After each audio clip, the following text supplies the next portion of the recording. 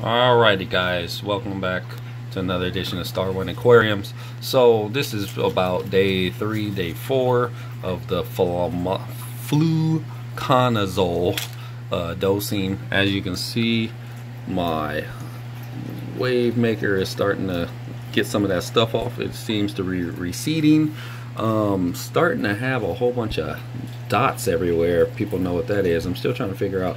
I'm pretty sure those are what's it called, snails or whatnot. But then the interesting thing happened today, and I was wondering what those were. You see the little purple things.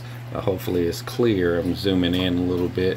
Are sea sponges, as I've found out, and they're growing everywhere. And there's even one in this corner next to my, let's get a perfectness on that, even on my filter. So obviously my tank is doing rather well. You can see purple in the back, so obviously there is some good growth of a lot of purple even on this filter. I mean, obviously my coral holder, which has no coral, if you watch my other video, you'll see the disasters that has happened to me. These rock clams are still alive, except that one, it came out one day and it was fish food, but you see there's one under there that's coming out barely, and you know, there's another rock clam. Actually, I got them from the grocery store a long time ago. Boom, they've been alive for some months now. A lot of them are buried in there, and this didn't really survive well. It's coralline algae. For some reason there's coralline algae, but the coralline did not survive. So there's still little things and blackness, like even on my why am I forgetting names right now? Forgetting names. My overflow box, there's still some green stuff on there. I don't know what that is, but hopefully the fluconazole will, if it is bad, it will go away. So obviously the tank is doing well. Biodiversity in there. The little what's it called? If you can see it, the shrimp is under there.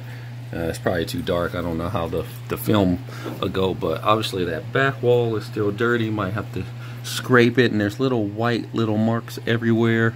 So I'm still trying to think of like what those are. Everything else is doing well. Need to clean my tank a little more, but yeah, everything is going well.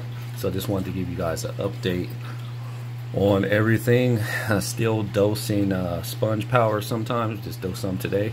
The only thing with that is sometimes the nitrite and nitrate are too low, and the tank can rather be too clean. So I only dose it now every like 3 weeks, just so you know. And I do still dose nitrite, or nitrates in my tank, just for the macroalgae below. So thanks guys for watching. Any tips, tricks, let me know. And this little guy's always in that corner. I'm always afraid that he will get eaten up by the flower and anemone, and this is also doing excellent. This one's always protruding out, and I don't know what happened to, oh, well, that one back there, it's smaller. May have to feed them. So thanks guys for watching. Peace out.